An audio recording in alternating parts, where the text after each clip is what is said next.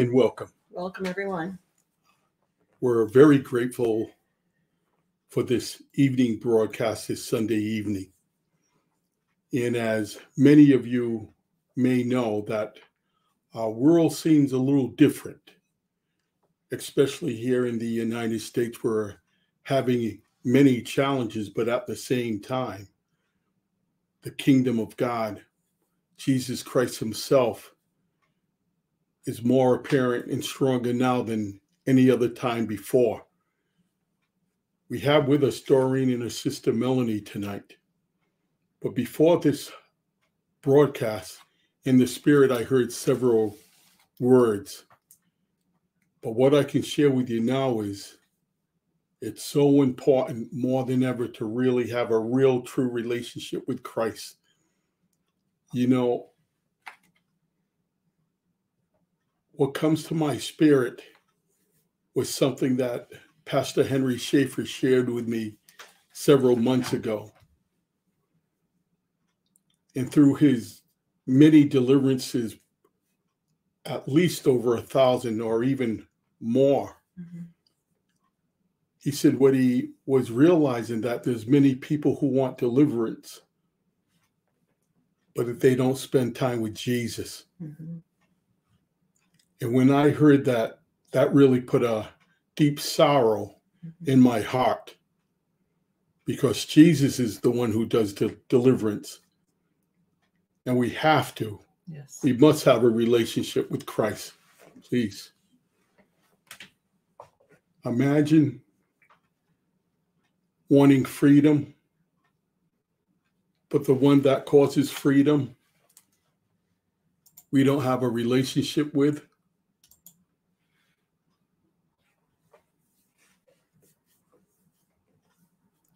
It made me think a little deeper about myself and the commitment and the time necessary to really get to know Christ. No one could do that for me. You know, what I'm also realizing is this. The closer we get to Christ, the more we realize some of the idols that we hold on to in life.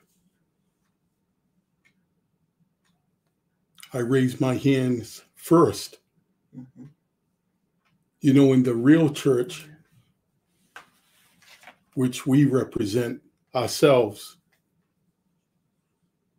the most loving thing you can share with anyone is the truth.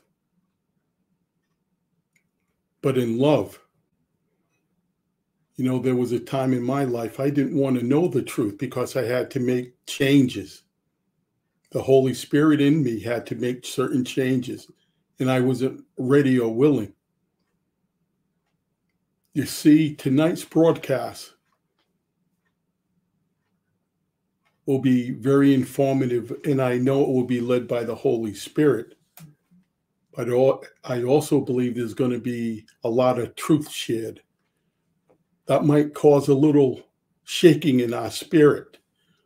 But sometimes that truth is necessary for us to grow, because we're at very critical times.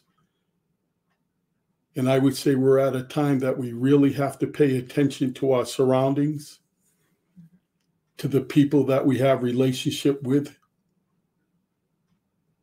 And we, more than anything else, have to be very, very honest of who we are in this given moment.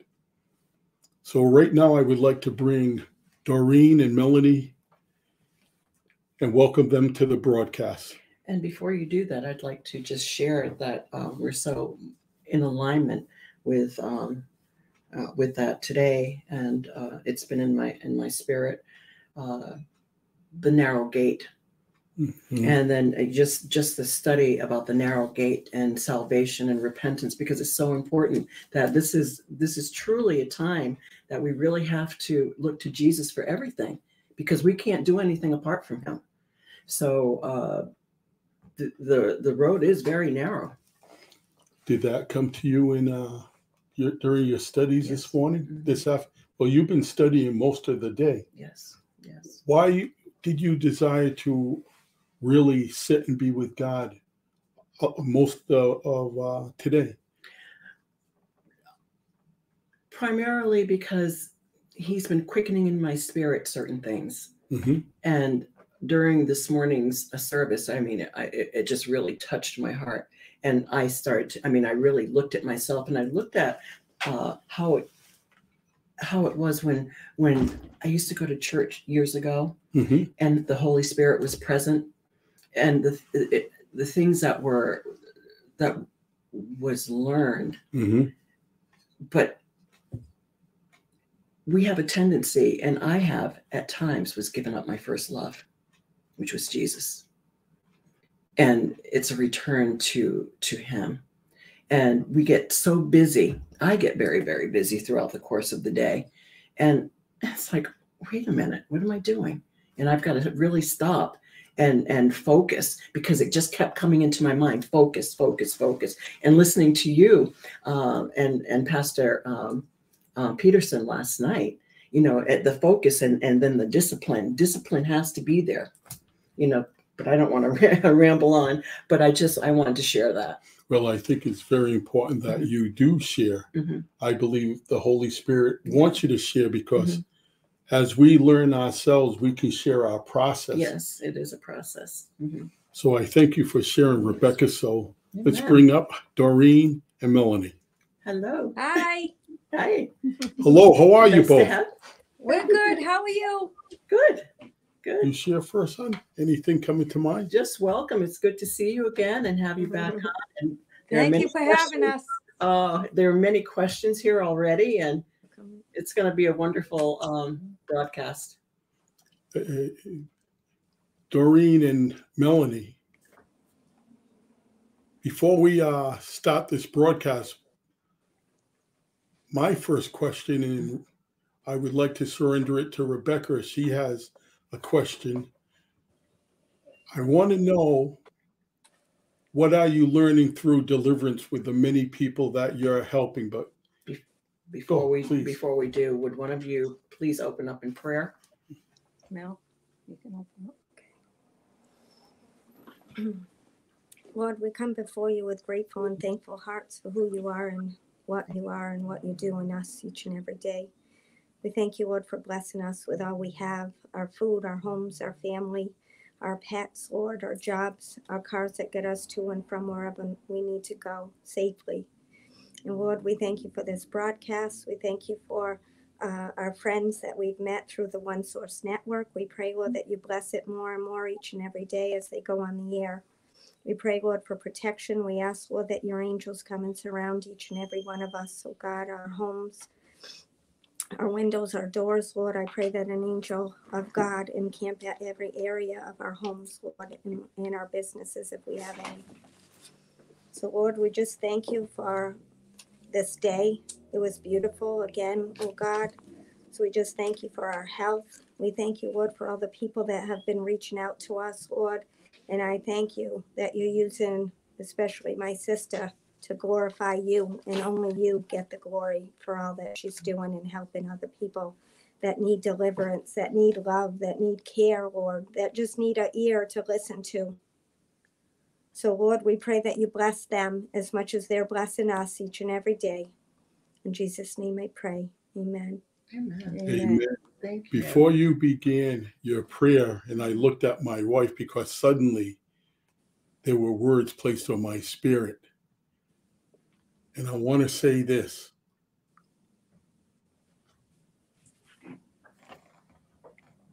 Dear Heavenly Father, your two daughters, Doreen and Melanie, has been working intently to help others.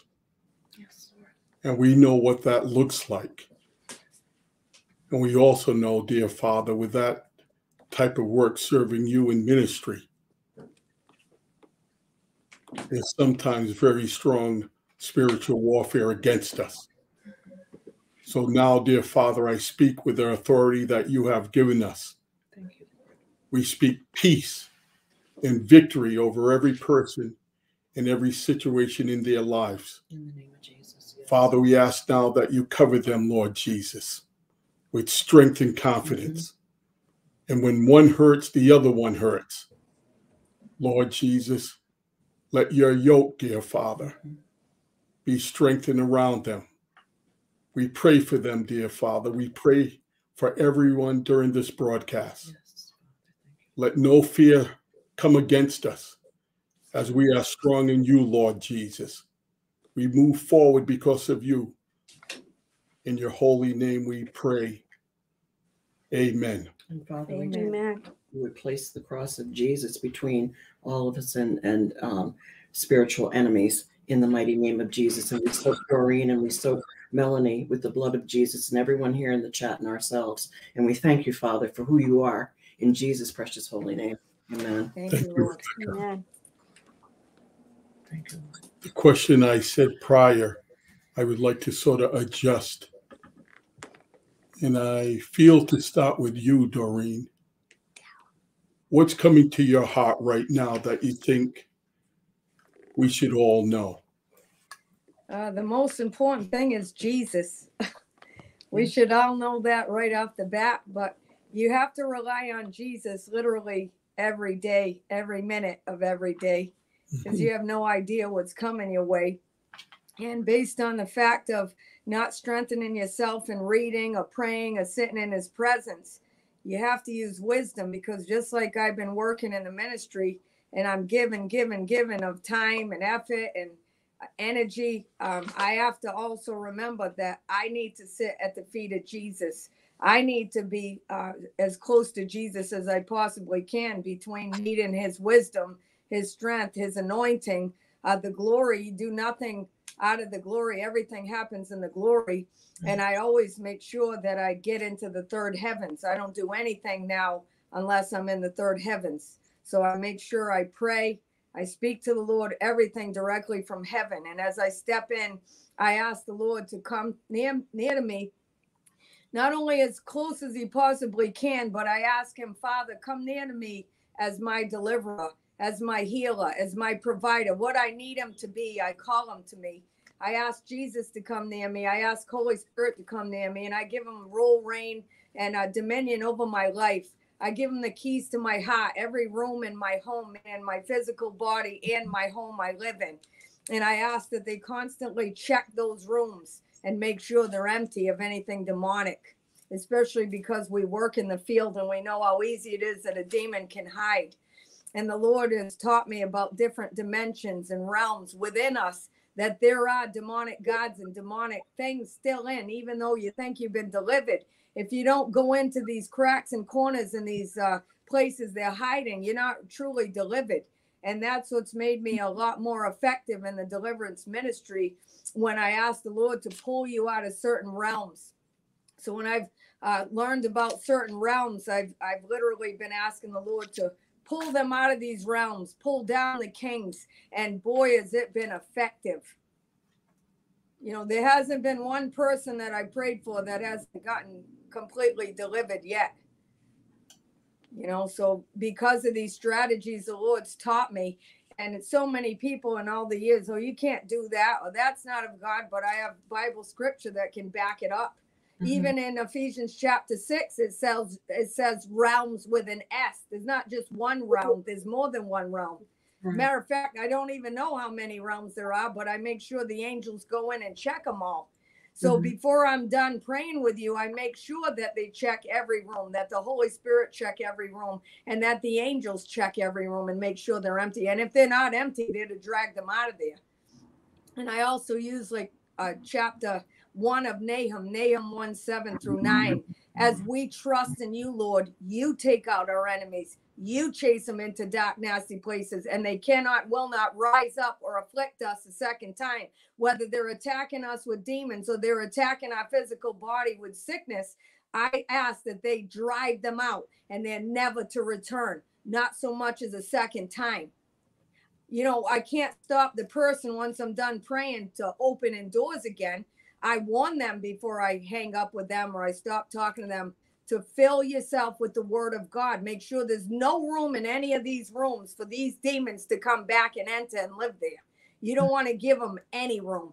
And the only way to do that is to constantly either play the Bible off your phone, your TV. I mean, the way things are today, everyone has a phone in their hand or in their pocket constantly. You can let the Bible play while you're cleaning your house and fill your spirit. You can't say, there's no excuse today that you can say, I didn't have time.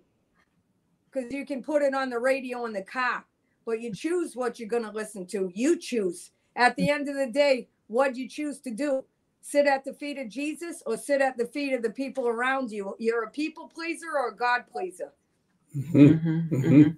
And that's what it comes down to, because we keep so busy, but it's not only us that keeps busy. Satan will keep you busy, so you never get near Jesus. And that way you can't learn and understand the truth. So as a seer, like the Lord's teaching me a lot about my gift, especially from all the time I'm praying with people. So sometimes we got to see to hear, and other times you got to hear to see. So that's actually scriptural, and people don't realize they both work hand in hand. Proverbs says, seeing and hearing are gifts from the Lord, and that's in both realms. So spiritually speaking, we see and hear first, and then in the physical realm, we see and hear with our own eyes and our ears. But without the two operating together, you're not going to understand what's going on in the spiritual realm. So, for instance, sometimes I'm praying and I'll get an effect of something on a certain body part, like my hand, my left or right hand. And the other day I was saying, Lord, I don't understand what you're showing me, because it wasn't in both hands, it was in one hand. And I said, now I'm saying all this in my head. So I'm not actually praying out loud while I'm watching the person through the screen, and I'm literally commanding spirits out. I'm asking the Lord, I don't understand what you mean by the left hand, Lord. Does it mean underhanded? Did someone do something underhanded? Were they underhanded with money? What is going on with the left side? And at the same time, I'm getting all this feeling in my hand. The girl picks up her hand and puts it out.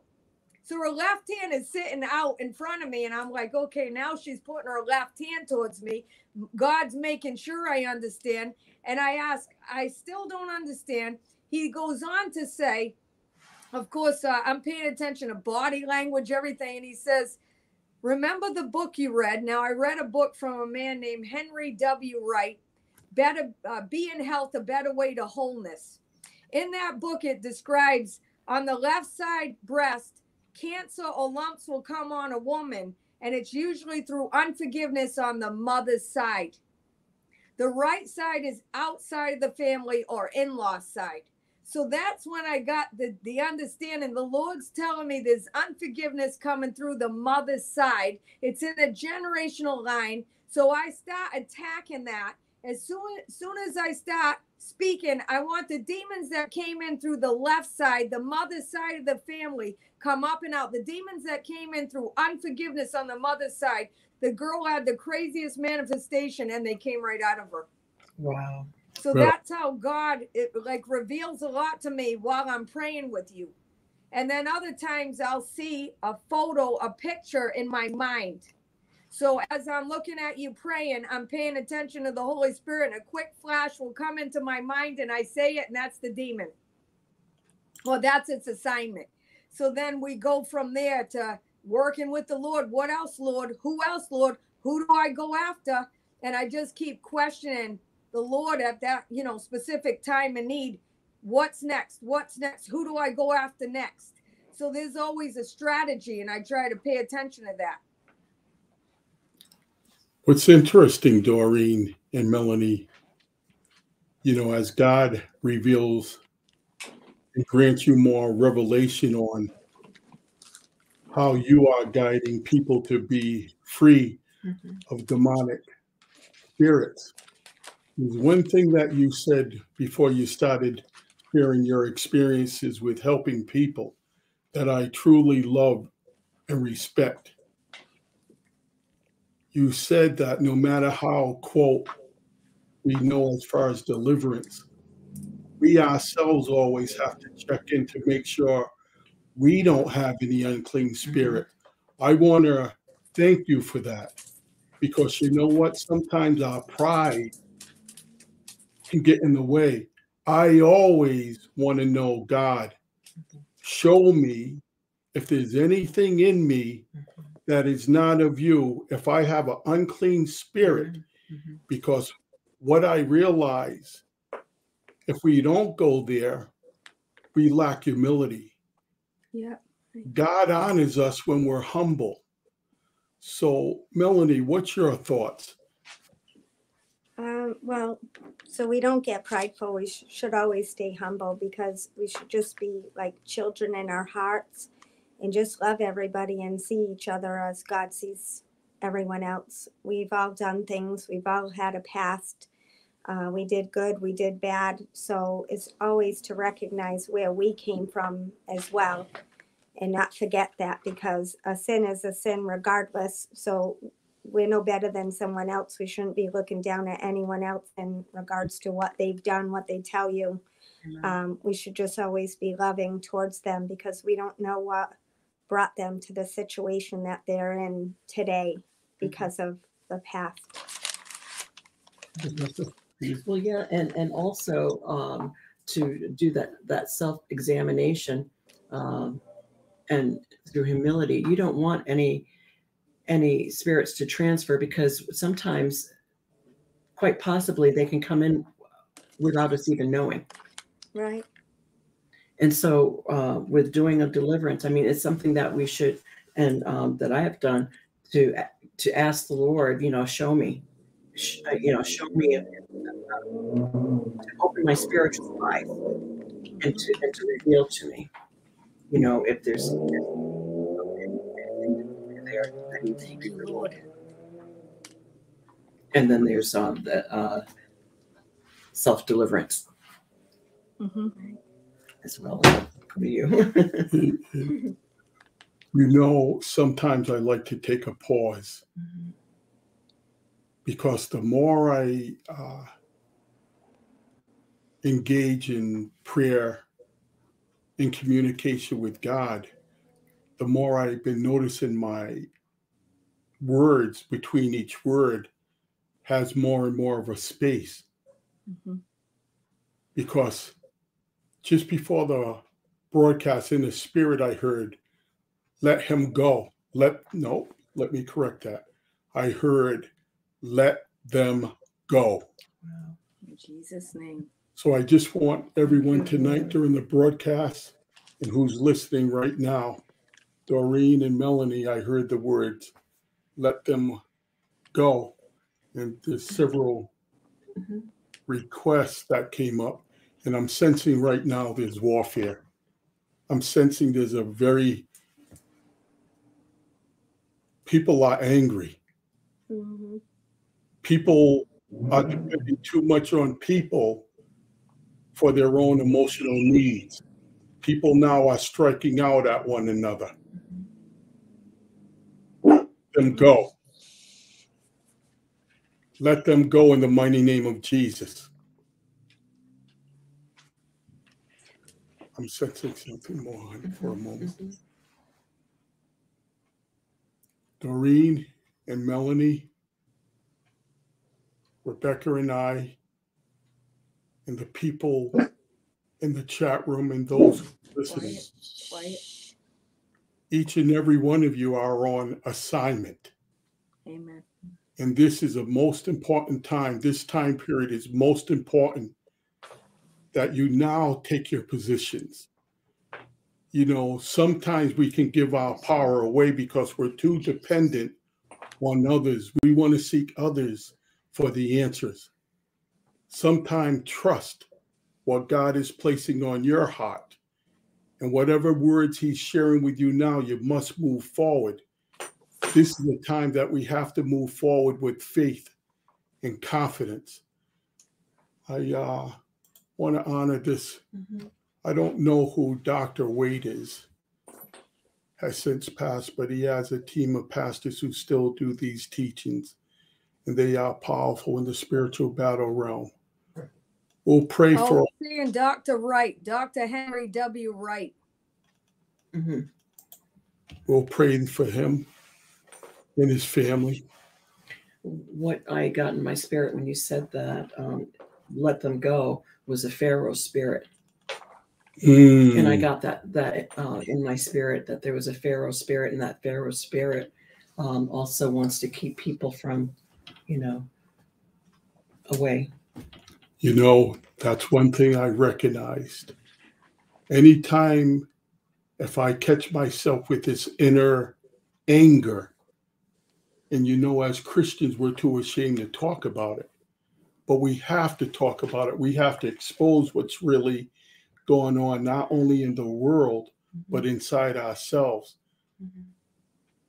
Even if we pray about it, sometimes we have to know it's a spirit. Doreen, can you share with people now that don't be ashamed if they don't always feel loving?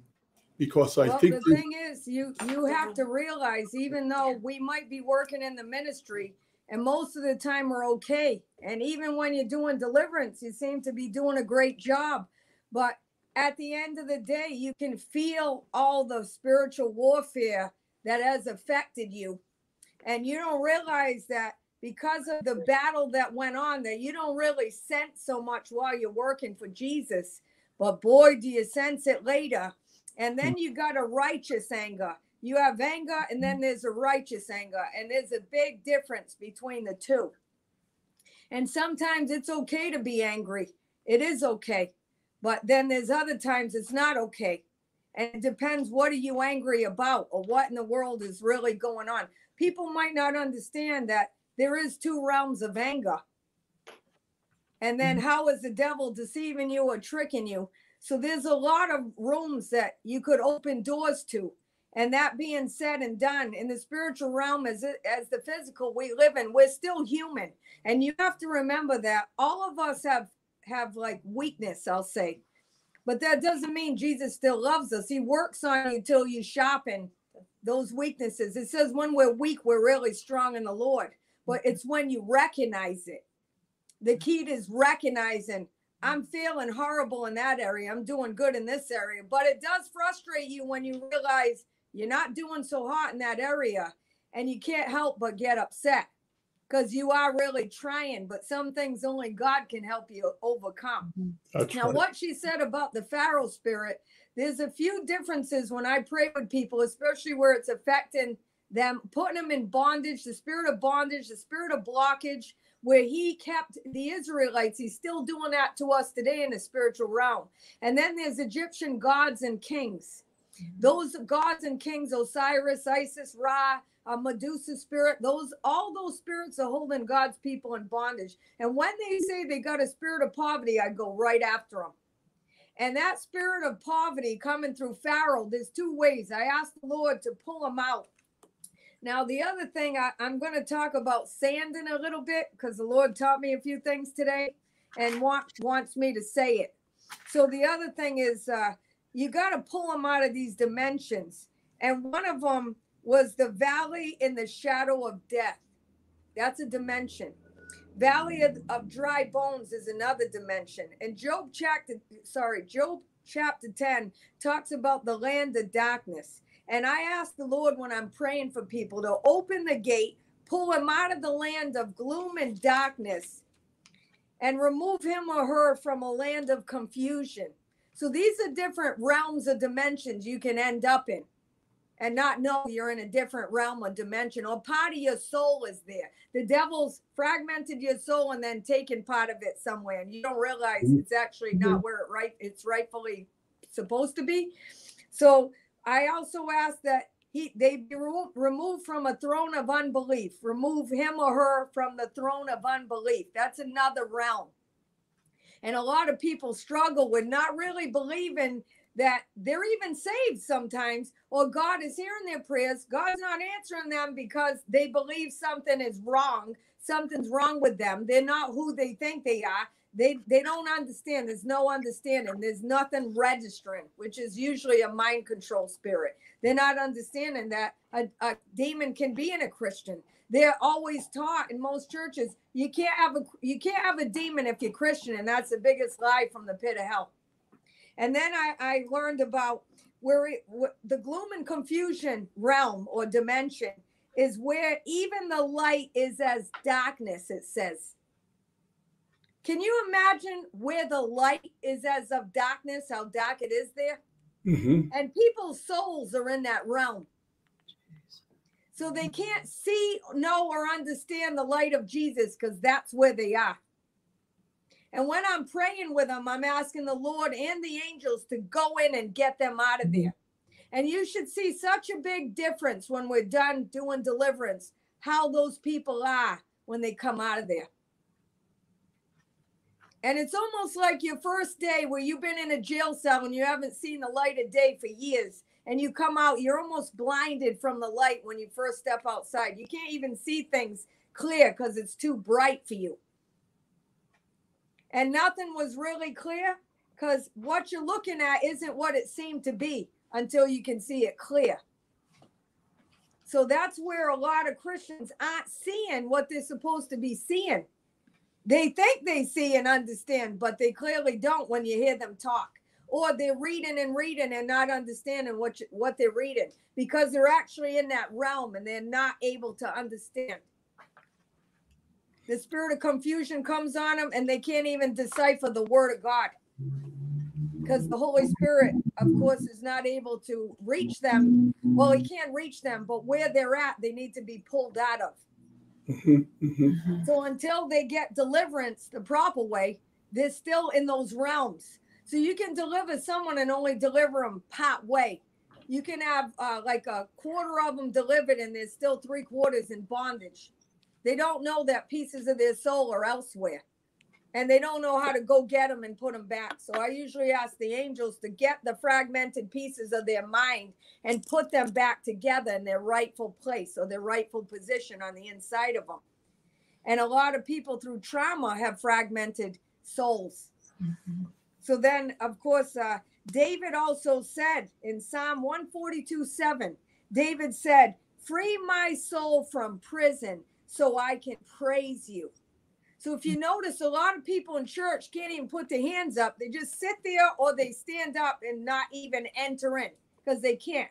But there's also scripture that says, "Open the ancient gates, Lord, that I may enter in and show you how thankful I really am." Mm-hmm. But how many people know to ask the Lord to open the ancient gates? There's also gates talked about in Nehemiah, the dung gate, the fountain gate, which is about saving people. The dung gate is a deliverance gate. So there's gates in there that people don't know we could enter into. And you don't ask the Lord to open these gates so you can step into. They don't even know they can. They think that's for those days way back then. It's not for today. But all of it is for today. And if you learn how to access these realms, you'll see a big difference in the Jesus in your life. Mm-hmm. Can you imagine him open up the gate so you can step in and praise him in there? Do you know what kind of praise you're going to be stepping into? You know what kind of presence of God would be in that realm with you? It's going to be like nothing you've ever sensed before. The tangible presence of God Almighty will come crashing down in that room. It says he inhabits the praises of his people. Go ahead. But how many people step into that kind of praise? So then I also asked that he confront Leviathan at the gate. And the Bible says only God can stir up Leviathan, and only the arm of the Lord can destroy Leviathan. And only the winds of the Lord can separate his shields. So even though I pray and I get the shield demons out of the way, I also ask for the biblical winds to be released on behalf of that person to destroy those shields. Wow. Or those plates or those armor, those pieces of armor. That's very important. Yes. What you're sharing now, the other day we were supporting someone through deliverance. Yes. And we heard the wind. We kept on hearing in the spirit, the wind, the wind. So what you're sharing with us is revelation. So, yeah, and there's earthquakes you should be asking for. Not earthquake, but it's not only earthquake, I should say. Earthquake, airquake, and seaquake. The Bible talks about all three. Then you have the 6 biblical winds, north wind that drives rain away, the south wind, the west wind of deliverance, the east wind, the dry wind, and the whirlwind. I call on all of them when I'm praying. I ask the Lord to release all of them for that person. And I command the morning, I cause the day spring to know its place, that the high arm shall be broken, that the wicked would be shaken out of it, that they be released. The Bible says that he gives you the necks of your enemies. So I said, Lord, give him the necks of his enemies. Then I'll take my Bible out and I cut the neck off the spirit, right off the person that I'm praying for, right through the screen. Doreen, before you go any further, I want to go back to what you said about Leviathan and the shield demons. And you mentioned that it's only God that can remove those shield demons from. Yeah. Only the Lord can remove Leviathan. Only the Lord's winds can separate the scales so you can get in there. So when you're praying, even though you might know deliverance, the Lord's winds are moving. You might not know it when you're attacking the shield demons, but the winds of God will stop moving things out of your way as you're directly attacking those shield demons. Okay. What's very important too, you're sharing a lot of wise information, Doreen. Anytime you go after the Leviathan, you first have to go after the shield demons, because Leviathan hides behind those shield demons. Melanie, I'm sensing, what would you like to share now? And we'll get back to Doreen. What's coming in your spirit now? Well, I just have a quick question to ask my sister in regards to what is a shield demon? These shield demons are their demonic gods. They hold the strong man in position. They hold him in place. Unless you get them out of the way, you cannot get to the strong man. You cannot get to Leviathan. They hold him in place and they protect him. So unless you get them out of the way, you cannot get to Leviathan. You cannot successfully get someone delivered from Leviathan unless you remove them. And I have a small list, and the rest of the list, I rely on the Holy Spirit. So when the Holy Spirit shows me different things as I stop praying, then I target everything he's saying is there. Because you can have different shield demons. They're not always the same ones. There's so much to understand, to learn of all the different realms, and these are areas that I haven't really heard about that much. And one of my questions to you, Doreen, is: do you ever plan on writing a book? Everyone is asking me that, including her. Right that now, was my question before the last one. Yeah. I haven't had any room for even time for that. She's the one that's good on the computer, so I'd have to do it with her, because if I'm no secretary, I've been trying to do a good job making all these appointments and such, but she's much better at it than me. So thank God she's coupled with me, because I wouldn't be doing the half of it without her at this point. I actually have to schedule an appointment with my sister so we can sit down and do this. Yeah, because I literally have been asked that I don't know how many times. So I'm like, Lord, apparently you do want me to put something together, but I don't even know where to start, to be honest. So I'm just waiting on the Lord to show me what to do, when to do it, how to do it. This is all new to me. I've been doing things a certain way, and boy, did the Lord just open the gates wide. Yes. And we're just trying to keep up with what just came in, like the floodgates just opened, and boy, is the glory realm moving. There was a question here for you, Doreen, and please excuse me, I'm looking to the right here, looking for that question, and then we'll get right back. So continue, and I'll bring the question up. Okay, the next realm I wanted to say is the misery realm. There's a misery realm. Misery is a dimension. And if you notice, a lot of people are miserable. And then they'll say, misery likes company. Well, every demon likes company. None of them do anything alone. So, as far as when I, started learning about the different dimensions, I also learned how to snap their chains. I would ask the Holy Spirit or the angels of God to snap their chains of misery, break the iron chains of misery and gloom, and lead them out of the land of gloom. Pull him or her out of this dimension. That's how the Lord taught me to pray. So I not only walk them through deliverance, kick the spirits out, then I ask their soul to get back to where they belong. So there's a completion in the deliverance where your soul wasn't in its rightful place. When it does get back in its rightful place, then you're healed. So the scripture 3 John 1 and 2 says, be healed even as your soul prospers, that you would be healed as your soul prospers. So once they're healed, I command the soul to prosper. And as the soul prospers, then they'll prosper in every area. So it doesn't just work in one area. It makes you complete. Then you're able to prosper. So that's where people don't understand. If you're not healed or you're walking in some kind of sickness, it's because there's something going on in the soul that's causing the sickness or disease to come. There's an opening, there's a crack, there's a piece missing. So if there's a hole in the door, someone can stick their hand in and unlock it and come in. So you don't want any holes in any of your doorways. I think, Doreen, too, if you don't mind, could you share with the listeners and the viewers about how does the soul prosper? Because really it's about feeding the soul. So you well, you feed the soul through the word of God. So you're eating. At first, when you start reading, it says you're like a baby drinking milk. But the more you grow, you're not satisfied with just milk, and you can't keep growing. You can't become that strong with just milk. So then you start getting real food, the meat and the potatoes. So when you read a Bible, it's like an onion peeling layers. You could read the same chapter again and again. And every time you read that chapter, you learn something, or you notice something in it that you didn't notice before. Or the Lord gives you revelation of something that you didn't read it before. You got your t-shirt.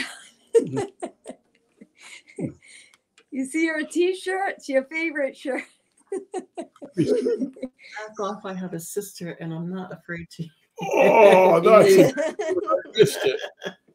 Yes. So anyway, the Lord starts to give you revelation through the word. You start to get strength, wisdom, knowledge, understanding. The power starts to move in you because you receive power when you read.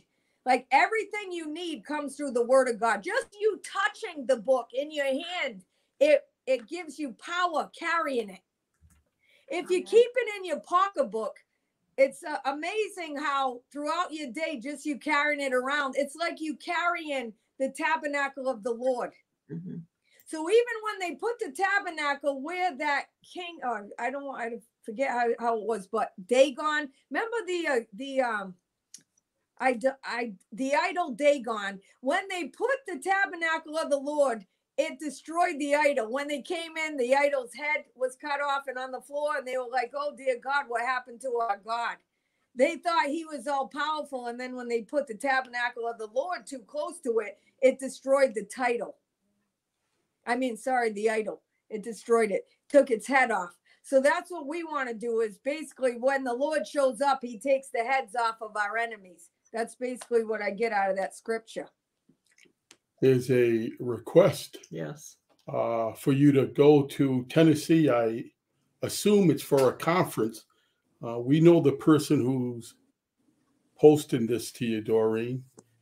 And if you want us to get more information to give to Tony here, we could do so. Sure, yeah. And God willing, right? Would that be for Melanie and Doreen? Tony, could you respond back to us? Now, the other dimension that the Lord was showing me is the ropes of death that entangled them.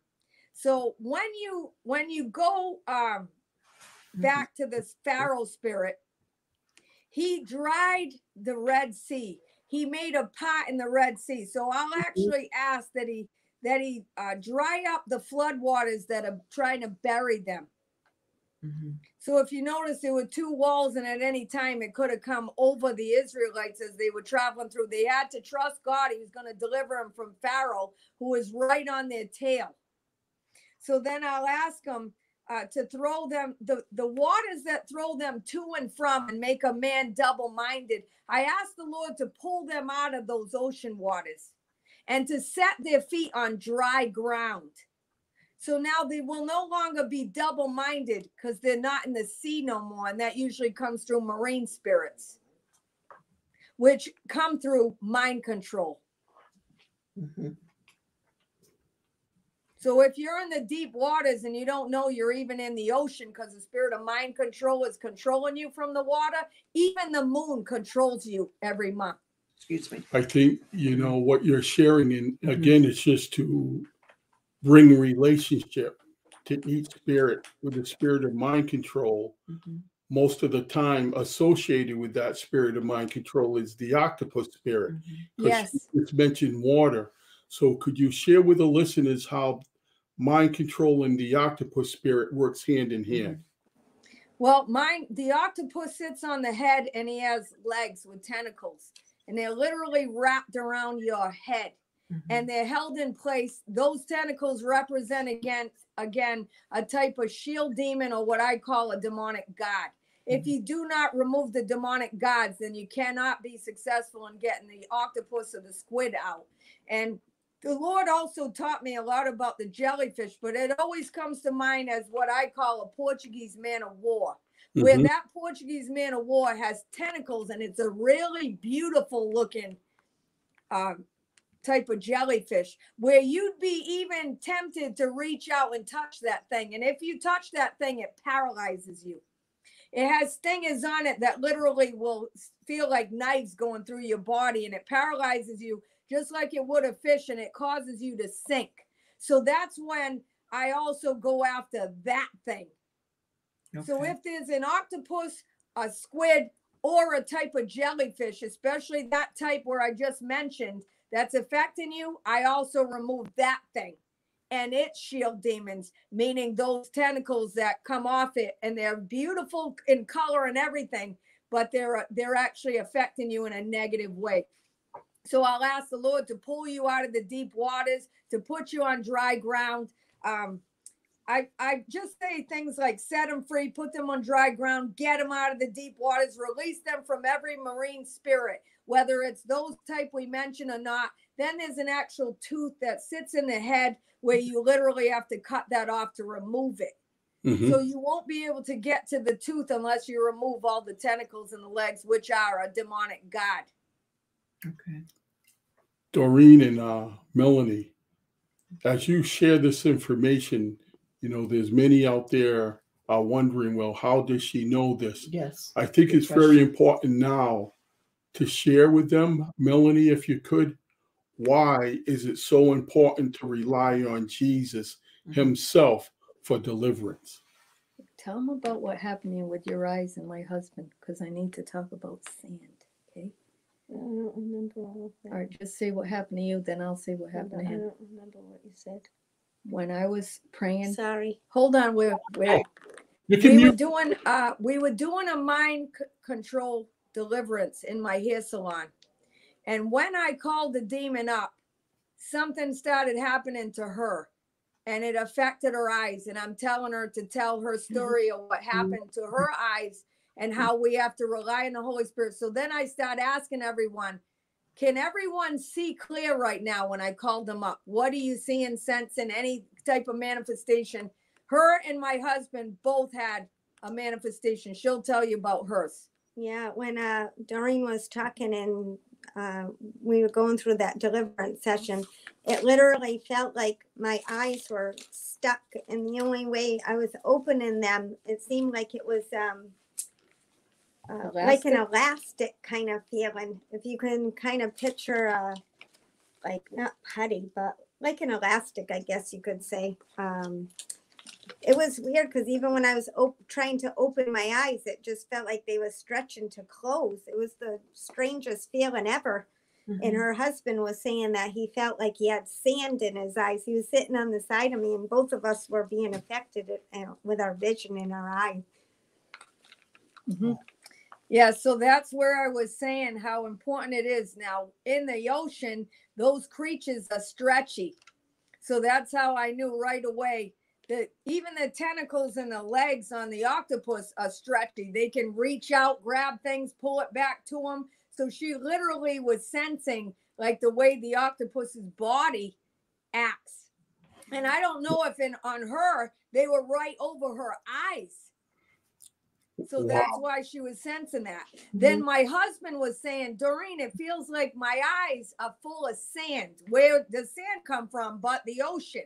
or the beach. So I said, okay, well, you definitely have a marine spirit on you. And that's when, of course, those are the manifestations that start coming up in our meetings. A lot of bottom fish like lobsters, octopus, what they do before they release their weapons, they kick up sand so to blind the other fish. So in the spirit realm, those spirits were kicking sand, and they can absolutely manifest in our physical realm. So that's a revelation you shared about how things in the spirit, because we're really delivering these spirits in the spirit realm. So that's very interesting that you shared that, because manifestation from the spirit realm to the physical realm happens more often than we think. Yeah. Amen. Amen. But I just wanted to say there's a few things to do with witchcraft that I just want to expose.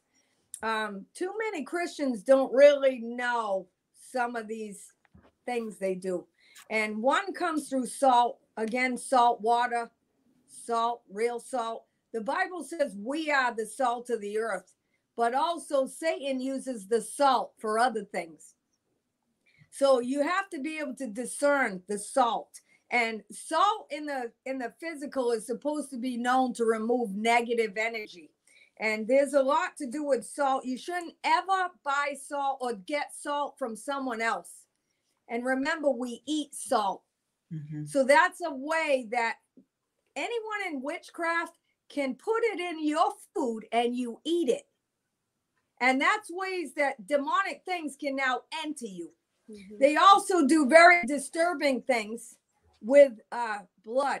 So they could get blood from any source, even a human being, and it can be also from a female during her monthly cycle, which is disturbing to say the least, but they do it.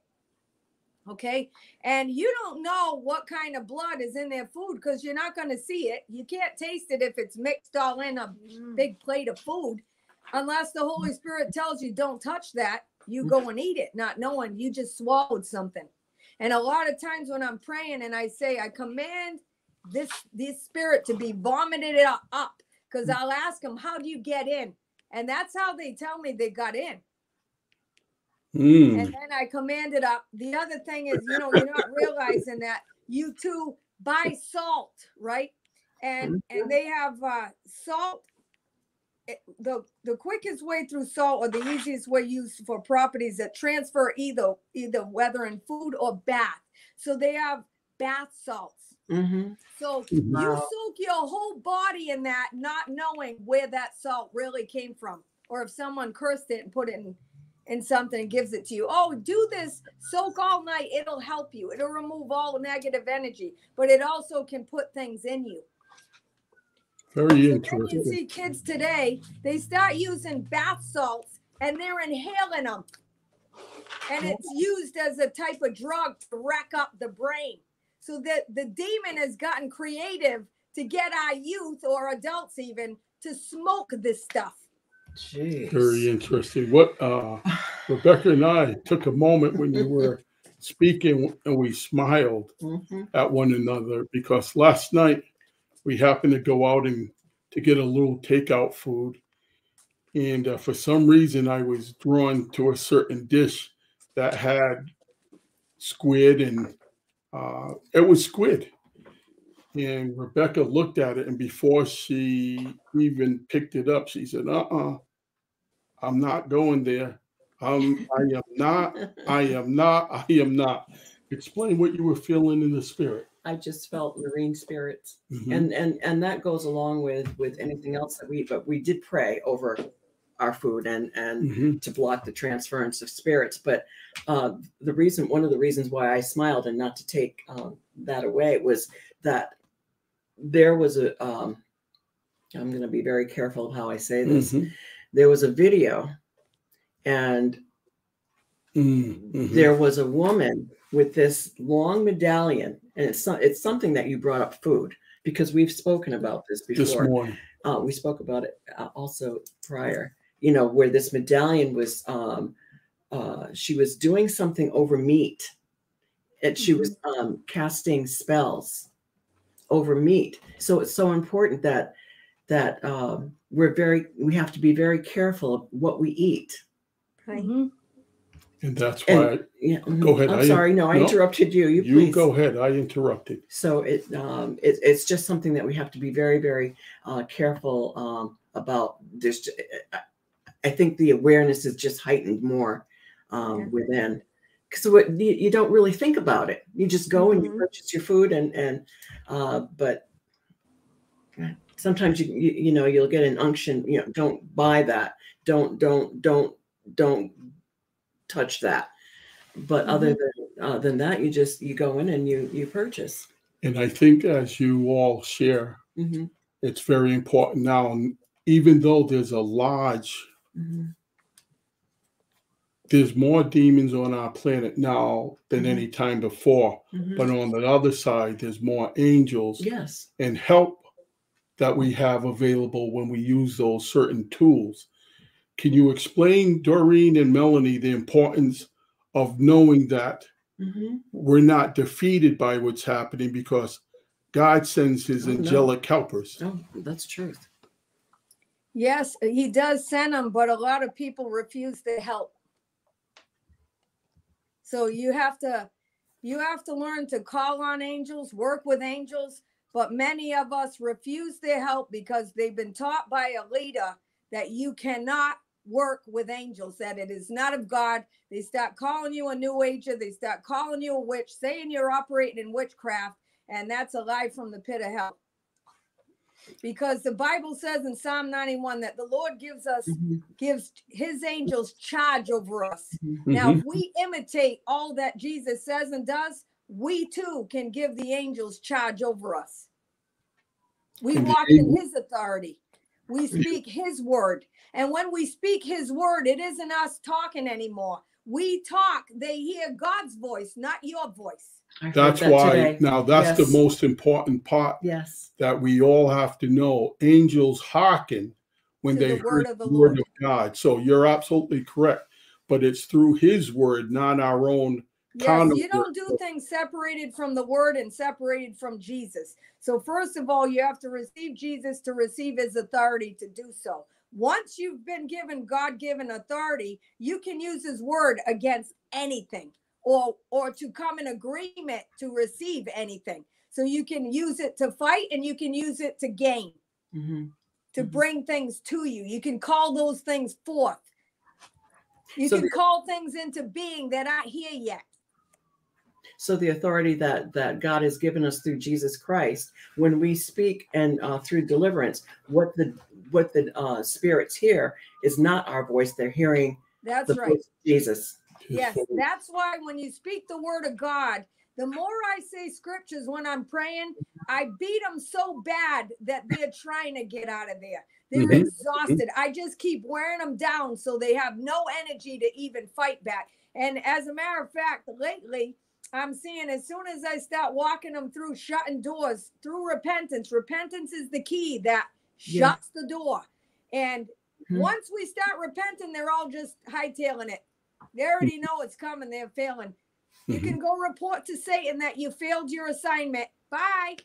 You know, I don't play with them. I don't give them no room to play with me. Another key is the word. And I'm only confirming what you're saying just to let everyone know that repentance is the key. Yes. Repentance and forgiveness is the key to deliverance. Yes. Melanie, what's coming to your spirit?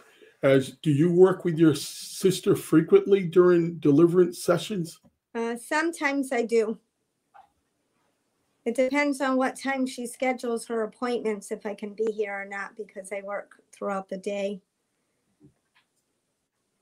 So what are you learning through the process about deliverance in your relationship? Well, there's quite a bit I'm learning that I didn't know about. As I sit with Doreen and she's going through all these steps in her list that she goes through with the people, she'll start asking them questions, and they pretty much tell her what's there with the type of problems that they've had or their history. Doreen will make notes as far as if they tell her they have a sickness. if something runs in their family, if they've been abused, or if they're addicted to alcohol or drugs, where it started, why it possibly started, if the person knows what led them to start doing that. And then Doreen knows what type of demon is over what type of area, which I don't know all of that stuff. So I'm learning from my sister as I sit with her. Thank you, Melanie. Could you address this question? You know, it's from Jeff about the order of how we direct certain angels.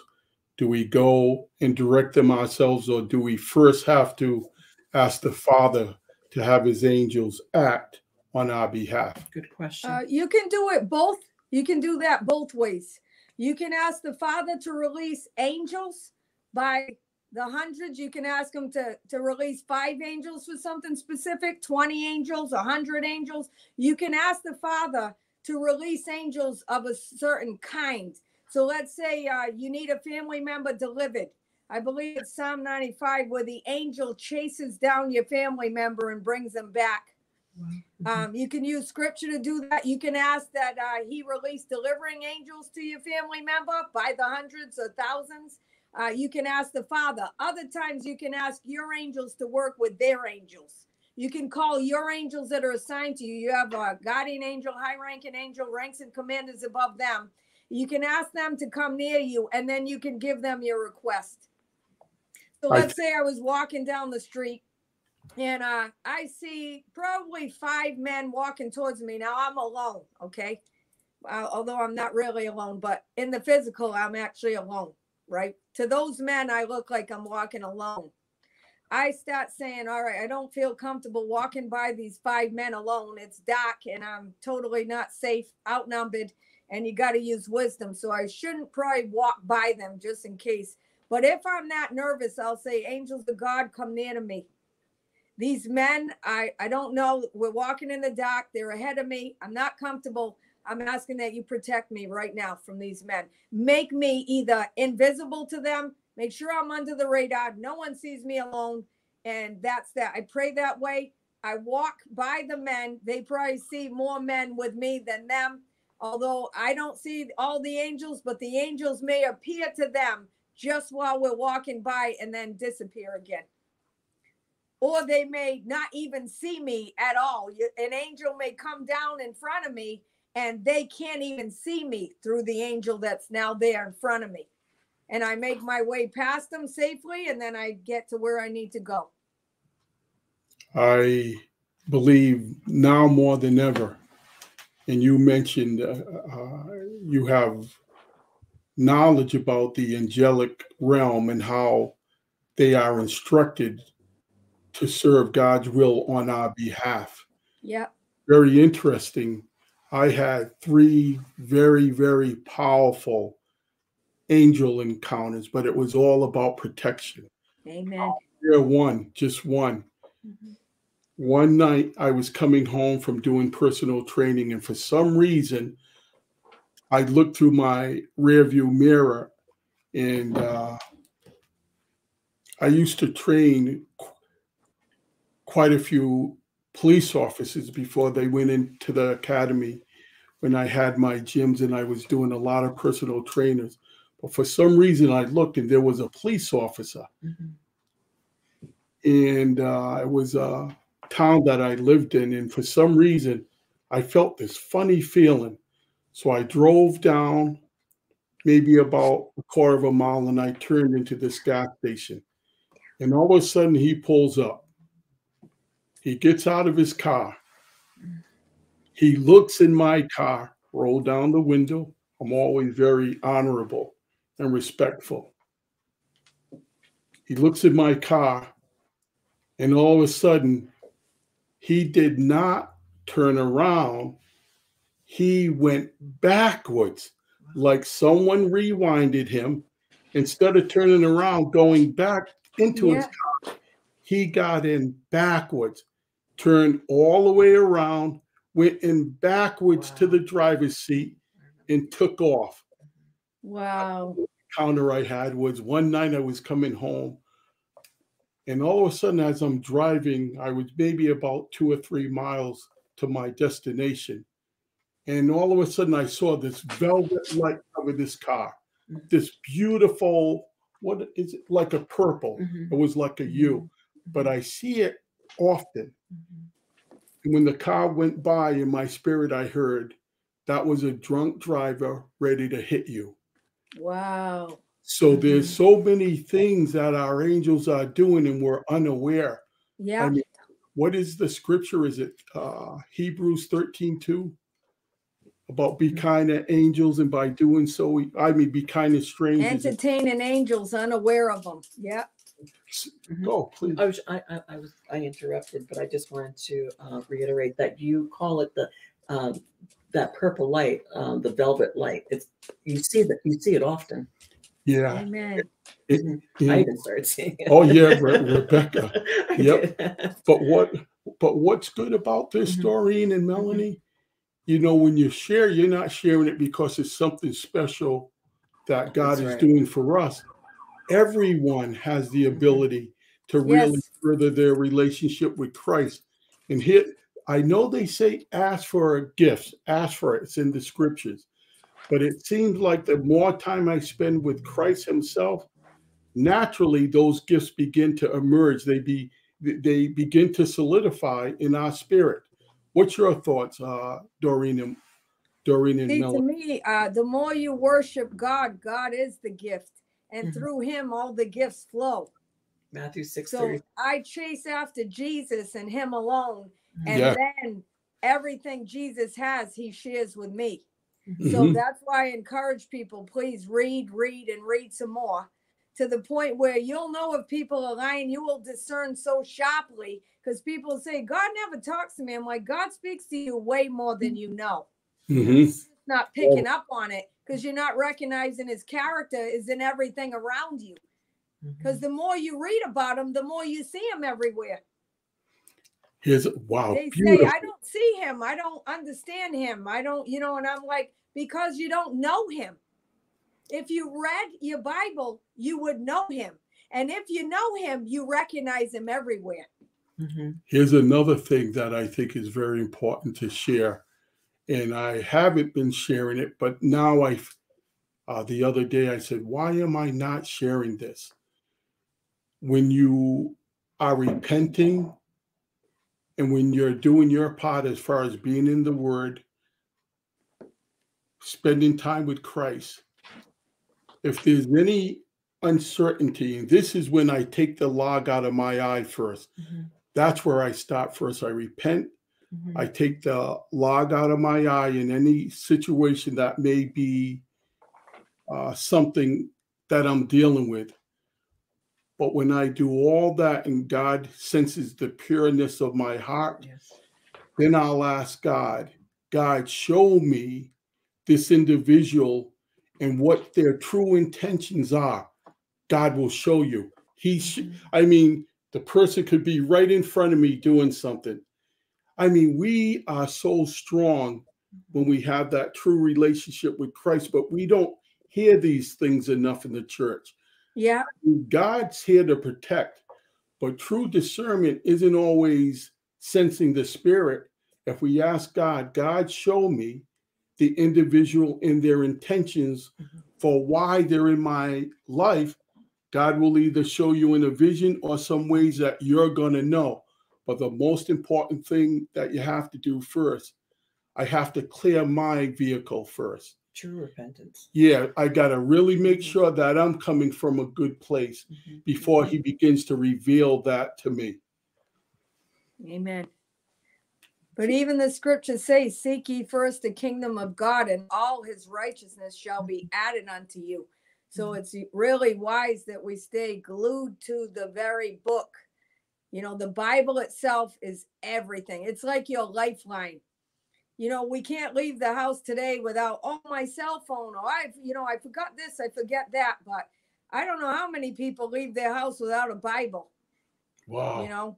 And anything can go wrong, and you literally can open it to any page. I don't know how many times I opened it to any page, read those 2 pages, and that's the answer that I needed. Yes. I can't even tell you how many times that's happened to me. I ended up in a position somewhere I didn't know how to answer someone as they were speaking something to me. I've learned a lot, but I still don't know a lot. I'm definitely not arrived, if you know what I mean. Like a lot of times I'm like, Lord, I don't know how to answer this. I don't even know where to start. I'll just take my Bible, open it up, read those 2 pages, then I read it and I can answer the person. Yes. So that's beautiful. What you're sharing with us is it's always very important to be teachable. Is that right, Melanie? Yes. Someone has an interesting question, and I'm going to ask Melanie, will she answer this one? I'd say yes. Can you see I'd it? say yes, for sure. Can angels bring you food from heaven? Yes, they can. And the scriptures say so. They brought food from heaven. Yes. Yes. Manna.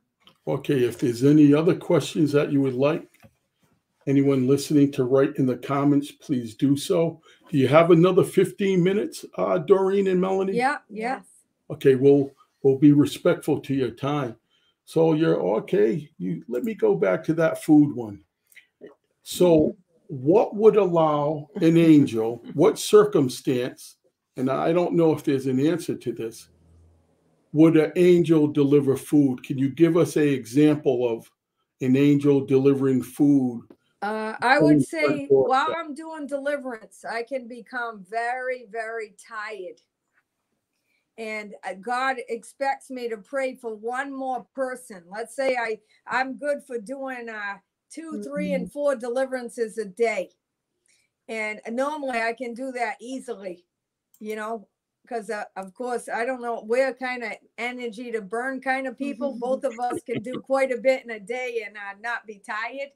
So through the ministry, sometimes I find myself getting tired and I'm saying, oh Lord, I have one more to do.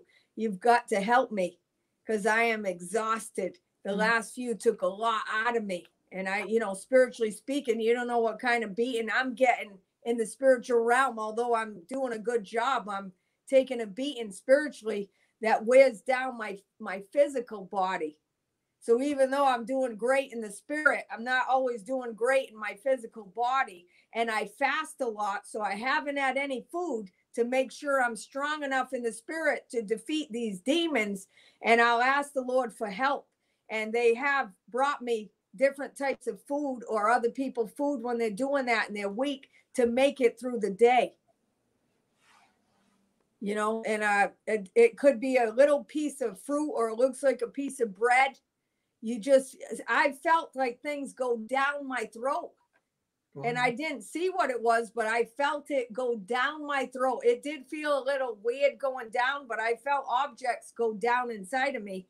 And I didn't put my hand out and eat anything. So they can give you food. They can revive you. They definitely helped me way more than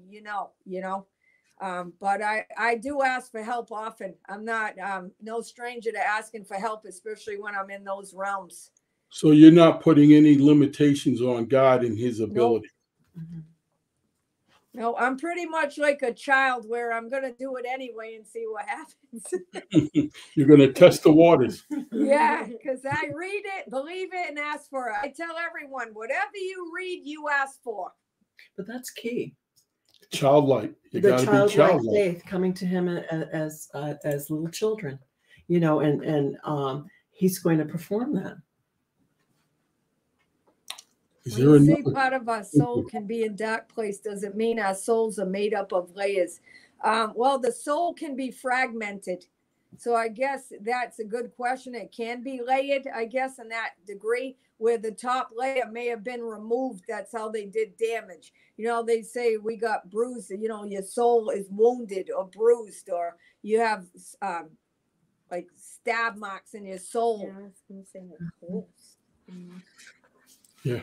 Those are you talking about like spiritual soul wounds? Yes, yes. So say someone's like really hurt. I'll just say you're married and you find out your loved one that you're married to cheated on you, how devastated, you are and how deeply wounded you would be because you're soul tied to that person. It's a whole different type of soul wound than someone just hurting your feelings outside of a soul tie.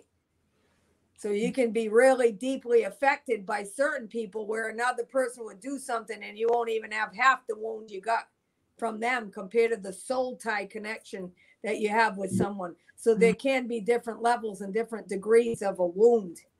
I think, like you mentioned just now, Doreen, when you have that emotional relationship with that someone, you know, that really increases and it brings more of a union to that relationship, Yes. those emotions, you know, and along with the spiritual connection. You're right, those wounds can be so deep that you feel like you can't survive. Yeah, yeah. And some people even take their life because they believe this person is a soul. This is my soulmate. And without their soulmate, they're not whole. That's the way they see it. Jesus. So if they don't feel whole and that soulmate is not coming back to make them whole, then they don't feel like they're worth living anymore. And another thing too, along with someone's passing, and again, you know, learning this through someone we respect in deliverance ministry, Pastor Henry Shaffer, what he realized during his deliverance and over the years of study, he realized quite often when a person passes, another one may pass soon after because it's called premature death.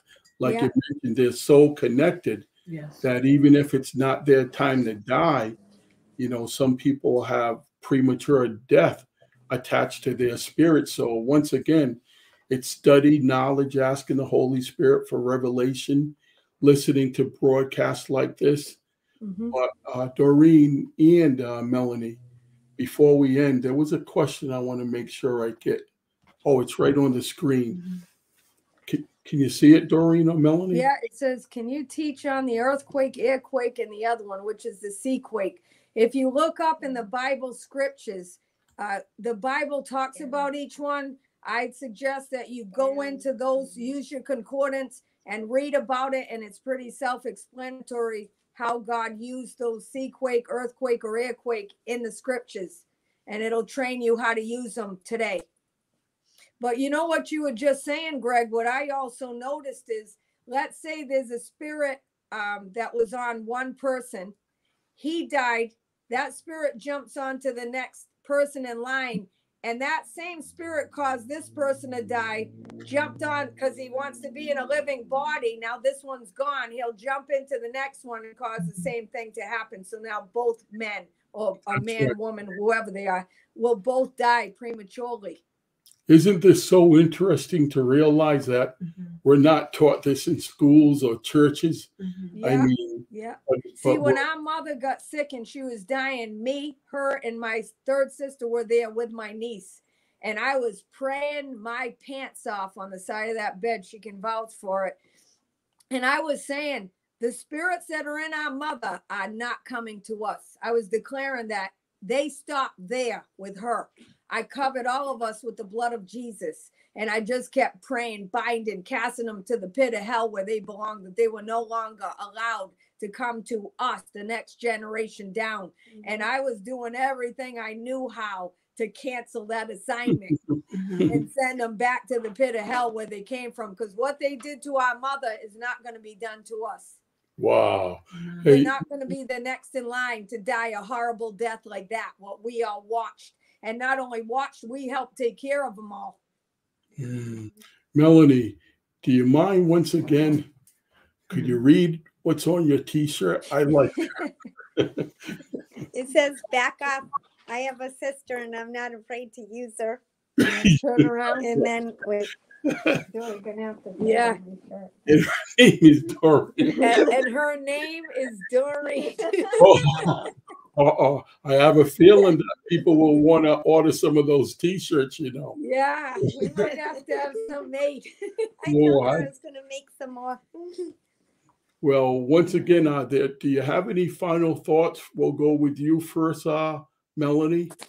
Well, first off, I want to thank you for allowing us to be able to do this and have people listen and learn as well, because the pastors can only teach us so much. we're only in church so much per week. So I don't want to be looking like we're bashing any kind of churches or pastors, because That's right. they do have a limited time with their flock.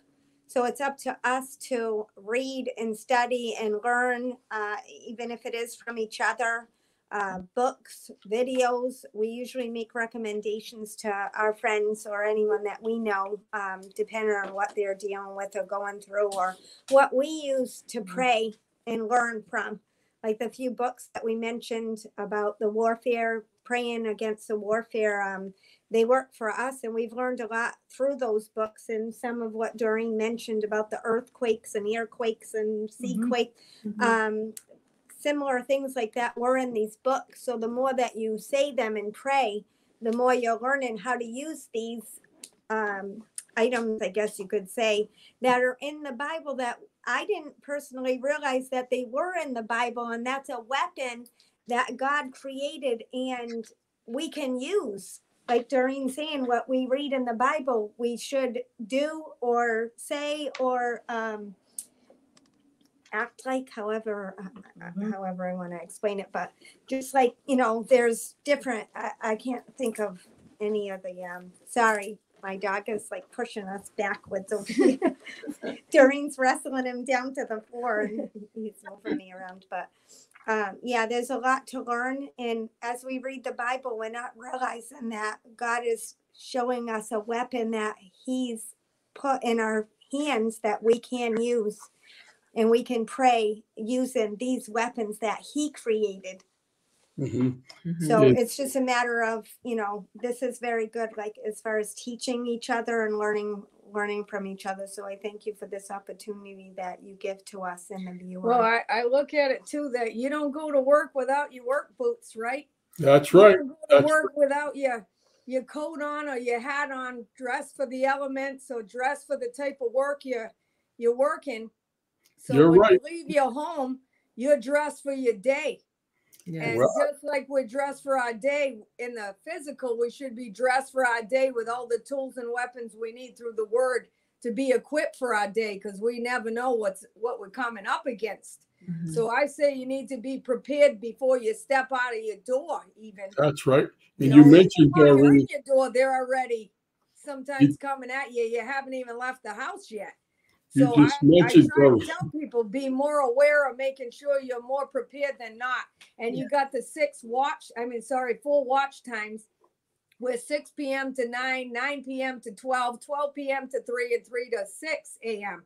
So those are specific watch times, and we're supposed to be on the wall watching and praying and making sure we know what's coming, So one major factor. Don't understand those watch times are really important.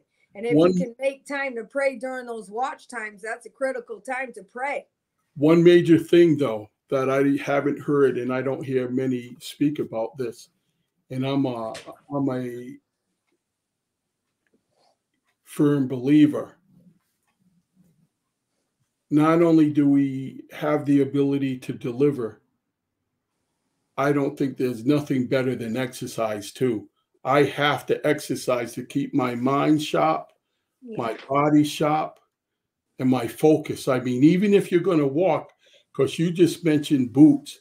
So very shortly, we're going to surprise you and Melanie, because we don't live far from you guys. Esther and I are going to put on our boots. You know what I'm talking about. And we're going to be at your salon. We're going to knock. We're going to say, we're bringing you some food, because it's amazing how close we do live. Yes. And I believe that's by divine appointment too. Do you believe that, Doreen? Yes. For such a time as this. For such a time as this. So, boy, let me make sure. Does a hot fudge sundae come along with that food? Oh, you can get anything you want, and Rebecca will pay for it. I will. No, we're gonna make that. Oh, we know we're a real good ice cream spot. Yes, we do. Yep. So, I think I know this person. So if you could stay on for about 3 minutes after we end this broadcast. Okay. And Rebecca, Doreen, or Melanie, would you like to close with a prayer? I just wanted to say before that that happens, that the Word of God is the greatest instruction manual that you can ever possibly have. And throughout this entire broadcast, Doreen has brought up so many points about prayer and using God's Word. Melanie too. And Melanie as well. Yes, thank you for that. And using God's Word. And it's so very true. It's praying the scriptures and getting into the concordance and looking all of this information up. And we thank you both for shedding light, the Holy Spirit through you shedding light. And it is good to be teachable. Yes. Oh, amen. And also I recommend that we take communion daily. Yes. Ooh, that's something that you've been sharing.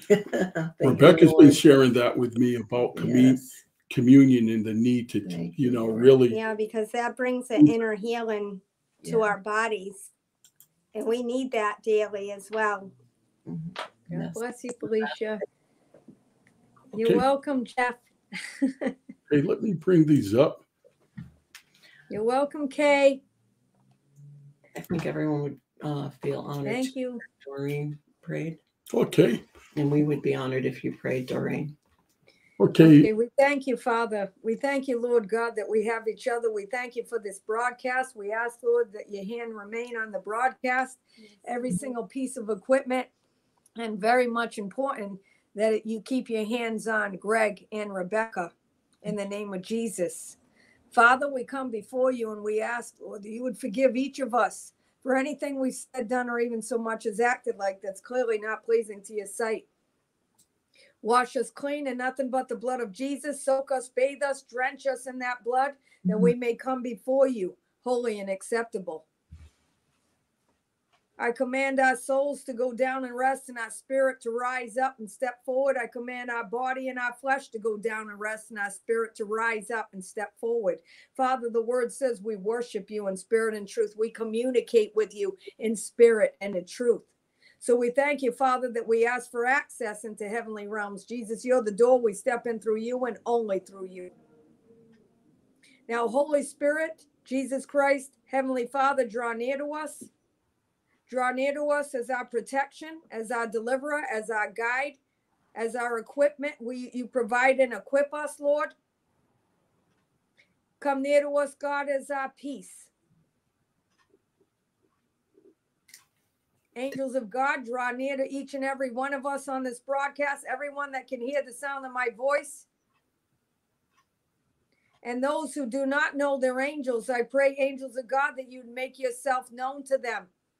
Start teaching them how to praise God, worship God, read the Bible, understand the Bible, train them and teach them all about heaven and heaven's assignment. I ask, Lord, that you would release the books that were written about each and every one of us by God himself to the angels. Give the angels all the keys they need, access they need, all the food they need, all the drink they need, bread, food, manna, and fruit from heaven in great abundance. I ask, Lord, that you would bless our angels and reward our angels for doing a great job every single day. They remain faithful to you, Lord, and faithful to us secondly. So I thank you, Lord, that they're on assignment and they do not stray from their assignment. And if any one of them is AWOL because their person has not known how to work with their angel, I ask, Holy Spirit, go back out there and get those angels and put them back in their assignment, in their assigned position. And teach your people, Lord, how to call on the angels and work with the angels that have been specifically assigned to them to carry out your will here on earth. And I thank you, Lord, that we do everything from the third heavens down. We do not live from earth. We do not pray or do anything from earth up. We do it from heaven down. We are seated in heavenly places, seated at the feet of Jesus, clothed in our right mind. And I thank you, Lord. The Bible says we have the mind of Jesus Christ. And we think like him, we act like him, we do like him. And all that we do it to glorify him and him alone. So we do not take the glory that belongs to Jesus. So Holy Spirit, we give you rule, reign, and dominion. Angels of God, we give you rule, reign, and dominion over us, our homes, our atmosphere, our pets, our vehicles, our property lines, everything in them, on them, around them, in the name of Jesus. And angels of God, no one is to get near any one of us. They are not to get within 50 yards of any one of us physically, unless they are sent by the Father himself, Jesus Christ himself, or Holy Spirit himself. No one is to get near our businesses, our homes, our vehicles, unless they are sent by the Father. Unless they're called to trade with us, they are not to get near us, in Jesus' name. Amen. So I thank you, Father, for divine protection. I thank you, Lord, for a sweet night's sleep. And I also ask that the angels come and they take us on tours of heaven while we sleep. Take us to places, Lord, all around the world. So many of us cannot go on vacation. So this is a specific request, that you would take us, transcend us to other places so we can see the beautiful places on earth that you've created, that we cannot get to either by because we work, or there's no way for us to get there because of the things we're doing, or we can't at some time even afford to get on a plane or a train or a boat. So Lord, I'm asking that you take our spirits there, because at other times in the world, right now it's this time at night here, but it's morning somewhere. So I thank you, Lord, that you would take us to the most beautiful places on earth that we have not yet seen, and take us to the most beautiful places in heaven that we have not yet seen. And I thank you, Father, with the help of the angels and the Holy Spirit, we can do all things through Jesus Christ, who strengthens us and equips us to do so. Now, Father, train your people how to use your word, in Jesus' name. That is the most important thing, that we remain close to Jesus. We have access to Jesus any moment of every day. And I thank you, Father, that we do not need a person on the left or right of us as much as we need Jesus. So we really need you, Jesus. And we ask that you make yourself real to each and every one of us, that not one of us be left the same. In Jesus' name. Amen. Amen and amen. Amen. Amen. And could we say a prayer before we close? There was a prayer request that just came up for Pamela. Pray with me, my knee replacement surgery goes well on 5:30. The demon stood by my bed. Did you have facial plastic surgery done and it caved in on your face? Let me go back. Let me see. Blessings. Facial plastic surgery would collapse, and it did. You know why it did? Because you came in agreement with the demon. So you have to come out of agreement with the demon. So you pray this way: Father, forgive me for coming in agreement with every word the demon said. If now that demon entered me through that wrongdoing, I command him to leave me in the name of Jesus. I also pray with you in agreement that your knee replacement will go well, and that he'll send the exact nurses, doctors, everyone who's specifically assigned to you and your knee, in Jesus' name. But I do want to pray before that surgery that God will give you a new knee, that the angels be released from heaven right now with the new knee, that you will not need actual surgery, in Jesus' name. Because God is the great physician, and he has a whole room full of brand new knees. So I thank you, angels of God, that you would go into the heavens right now and bring that woman her new knee. Yes. In Jesus' name. Jesus' name, yes. So that's one other broadcast with agreement with Doreen. We can talk about the place in heaven where they release the body part room. So once again, we're really honored. Yes, thank you, Lord. Thank you, Lord. Okay, tomorrow I just want to come in agreement with everybody that we're going to pray for a pastor tomorrow morning at 9 a.m. And his name is Pastor Donald Lee. And we want to come in agreement that he's going to be completely delivered and healed of kidney issues. Right now he's on dialysis, and his physical body has been worn down. This man's a mighty man of God. He's been in deliverance ministry for years. He's been a pastor for years. He's traveled all around the world. The Lord has really blessed this man. And I'm asking that everybody pray in agreement, backing me up as not only our covering, but to see to it that I do everything the Lord shows me how to do to get this man free and healed. In Jesus' name. heard and validated, and we're in agreement. So we Amen. thank you, Doreen and Melanie. And once again, if you could hold on just for a moment, we won't keep you much longer. So we thank everyone for listening. And Thank could you, you give me everyone. your email address or your Facebook page? My Facebook page is Doreen Jardin. It's a picture of me and my husband in black and white. That's the right Doreen Jardin. Most of the pictures are in color, but mine's in black and white. I've been able to reach more people through Messenger, and they don't have to pay for the phone call, because some of the people we're talking to are all around the world, and I can't imagine what the phone fee would be, because I'm on each call for hours. And my email is asoundlikethunder@gmail.com. Well, we thank you, Melanie. And Melanie, I want to buy you that ice cream. I really want to buy you that ice cream. We got to figure out what we're going to buy Doreen there, but we will do that. Yeah. And I thank everyone. And we just received some information that soon is going to be a huge cause for celebration.